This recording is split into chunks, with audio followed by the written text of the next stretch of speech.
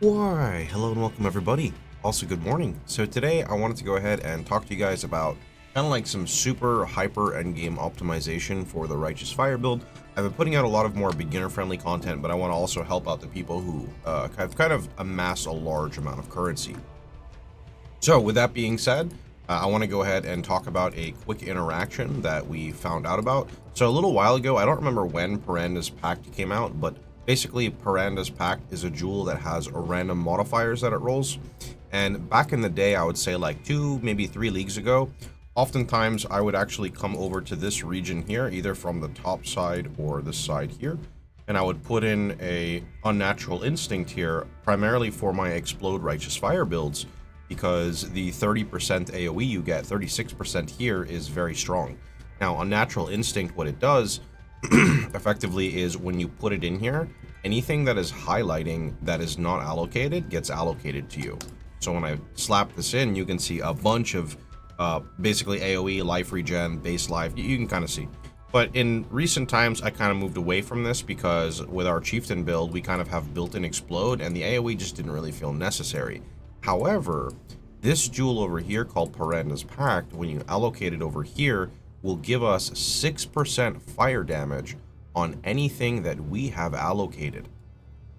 The nice thing about the allocation is because of the way Unnatural Instinct works, it's even giving us damage on nodes we don't have allocated because Unnatural Instinct allocates those, if that makes sense. So here's just a quick example of my current character. So my Righteous Fire is dealing 970k, and my Fire Trap over here is up to just about 3.2 million. Now do note that this is in the tanky variant of my build. This is not in the PoB, this is far past like the League starter. So I will explain kind of what I have done to opt out to be more tanky.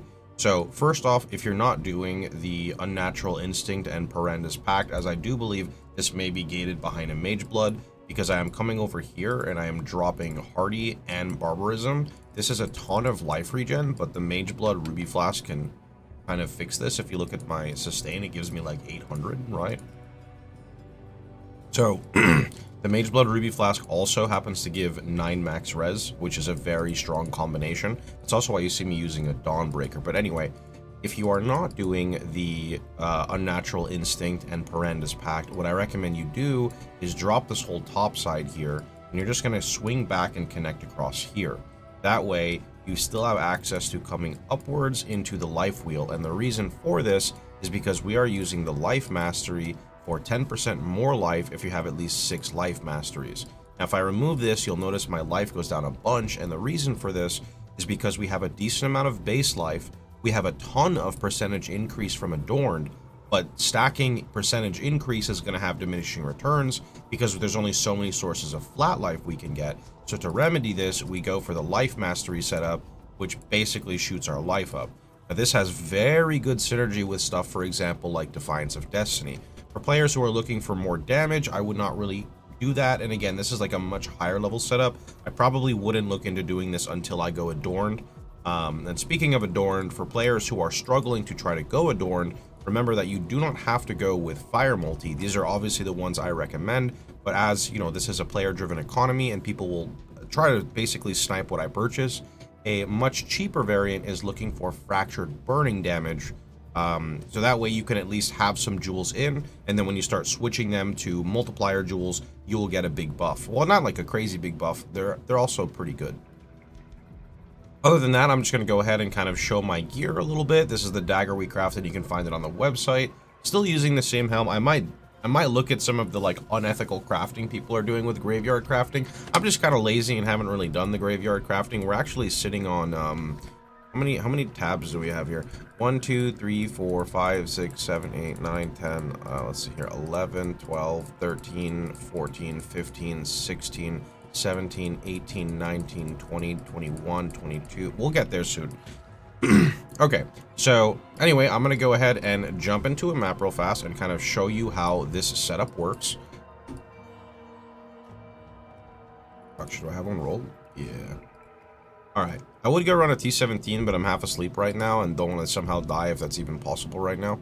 I actually haven't looked at T17 since they changed them, so I am curious to go see. Yeah, that looks good. Mine Harvey and chill. Good. So this is basically a refined version of the Harbinger Atlas that I was running prior. This one runs one of each Harvey Scarab, and on top of, oh, this is not the right filter.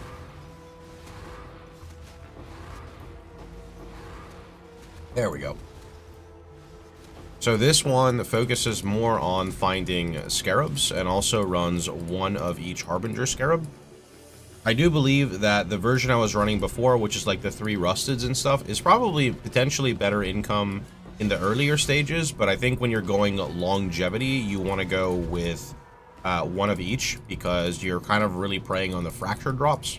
By fracture drops, I'm replying or talking about the fracturing orbs. Now, for people who are wondering where these colorful explodes are coming from, this is also because of what I have decided to do kind of at the super late game. So basically, I have dropped Divine Judgment, and I have Anointed Charisma, along with an Enlightened 3, which you can find here. And this allowed me to get in, fit in Herald of Ash. Now, the only downside is I'm also using a Reservation Jewel because I vaulted one here. And if you're not using one of these, you can still run it, but you won't have enough MP for like Frostblink or anything. So that would be the only problem with that. To remedy that, you could go with an Enlightened 4, but I'm sure that is very expensive. The Herald of Ash, I would not say is like efficient for damage scaling. It's just since I like to play my RF builds as a mapper, fitting in a Herald of Ash just kind of adds another level of enjoyment, I guess you could say, when you just see the volcanic explosions everywhere. I don't know, it's very nice.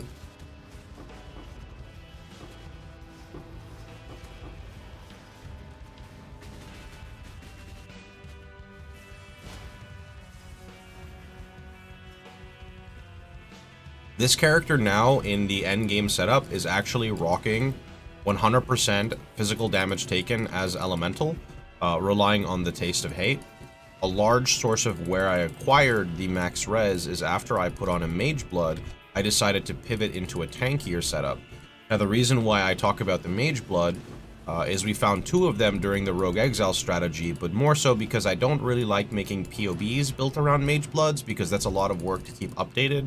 I would rather, you know, if I play it, I share my findings with you guys, but I like to keep the POBs where I spend a lot of my time on focused on more entry-level, mid-budget SSF, higher budget, but not like ridiculous budget. But with that being said, the Mage Blood allowed me to drop a Rise of the Phoenix in favor of a Dawnbreaker. This Dawnbreaker is probably pretty expensive. I bought it for 10 divines. It has 27% physical damage taken as lightning. Now remember, once you are shock immune or very highly resistant to shock, which you can acquire via reduced effective shock on your flask, and by using tattoos, I don't have them currently on your int over here, you can use reduced effective shock here. This can help you achieve close to, if not 100% reduced effective shock. At that point, it doesn't really matter if you're converting your physical damage to fire, lightning, or cold.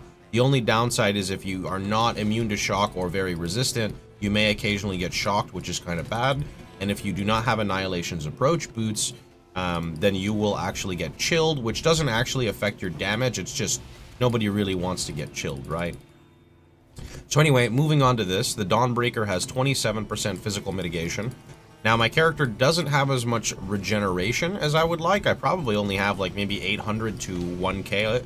Like right now it says 2k, but that's not my actual regen, right? Because RF is pulling from that with Annihilation's approach. But with Defiance of Destiny, you don't actually need a lot of recovery anymore because the monsters essentially just heal you, right?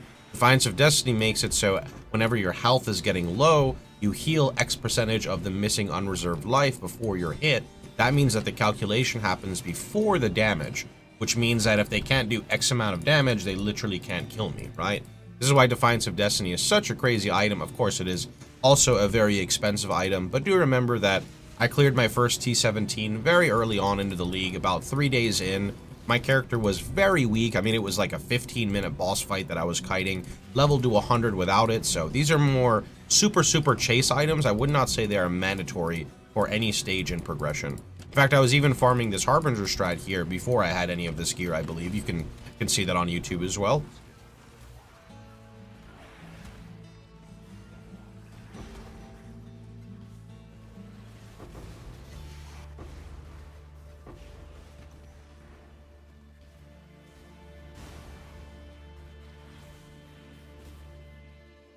Okay. So that is pretty much the character. To talk about the lightning coil, because a lot of people, I'm gonna kind of just like FAQ answer some high-end questions here that people ask. The reason I'm using a lightning coil over a cloak of flame is because cloak of flame has 40% physical damage from hits converted to fire. Lightning coil has 50, so 10, 50 beats 40. But Cloak of Flame has a couple of distinct advantages. Number one, it actually gives you fire resist, which means it's also giving you cold and lightning because of the ascendancy on Chieftain over here, Sallow Cleansing Water. Furthermore, the ignite duration on it, even if you have a minimum roll ignite duration, when your character is in like very poopy gear, that ignite duration is a massive damage multiplier to your Chieftain Explode, Hinekora. When you later on have like a lot more gear and your build feels very strong, you don't really have to worry about that. But for me, I did not do the swap to Lightning Coil until the Mage Blood. And again, the primary reason of the Mage Blood for this setup is because the Ruby Flask gives me so much fire res that it allows me to stay overcapped even while wearing a Lightning Coil. You can try making the swap without it. I don't think it's going to feel as good. You're also going to lose net regen because remember, fire res also is 1 flat life regeneration, which then gets scaled by your increases. So that's a very big thing as well. Other than that, some other questions that a lot of people ask is when do they move RF to the helmet and when do they put fire trap in the body armor? For me, there are 2 distinct scenarios when this occurs. Number 1, when you have an awakened burning damage level 5. The reasoning for that is when it hits level 5, you get +1 to your fire skills. You want to give that to your fire trap. You don't care if that's on your righteous fire because +1 doesn't matter for it.